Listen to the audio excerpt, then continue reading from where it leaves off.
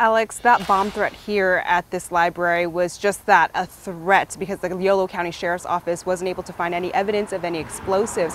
Now, we did talk to a parent who went to that controversial meeting on Sunday, and she tells me she has no idea who was behind that bomb threat, but that she is disappointed that the meeting got shut down prematurely. I will give you one warning on that. It was a packed room at the Mary L. Stevens Library on Sunday when the group Moms for Liberty Yolo County held their meeting. Losing our rights to privacy, dignity, and safe sports. A mom of two, Allie Schneider, was at the meeting and was in line to speak.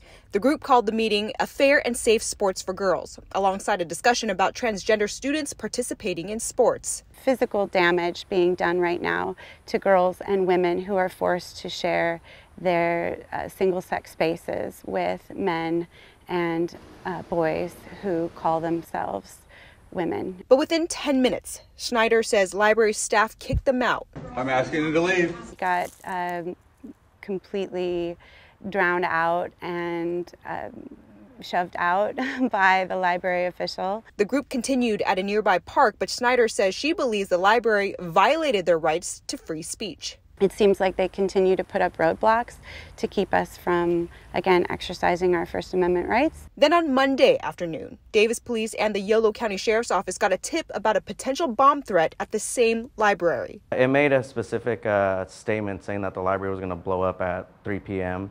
And it made some type of a derogatory term towards the LGBTQ community. About 10 library employees were evacuated as law enforcement searched the building. No explosives were located. We asked the sheriff's office if there is any possibility the bomb threat and the Moms for Liberty meeting were linked. We don't know if there's any link to it at this time. For Schneider, she says she has no idea who's behind the bomb threat and tells us she does not support that type of response. However, she does have a stern message for county officials. We all have a First Amendment right, freedom of speech, freedom of assembly, freedom of belief.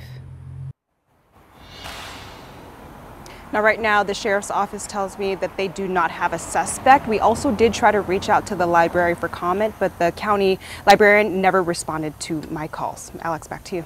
Thanks, Jeannie.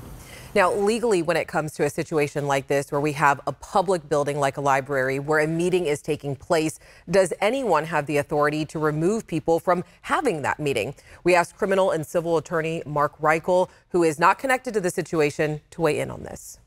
According to the Constitution, according to the Supreme Court, a library is where you get access to information. It's not necessarily a public meeting place, so they can have reasonable regulations. You can't have people coming in there without clothes on. You can't have people sleeping in there. You can't have anything that harasses others. And so viewpoint is often not something that you can regulate and consider that to be reasonable unless it's deemed harassing to others. Now, Mark adds that rules should be hard and fast, and they should be written down for everyone to understand them. Then they should also be applied evenly and fairly.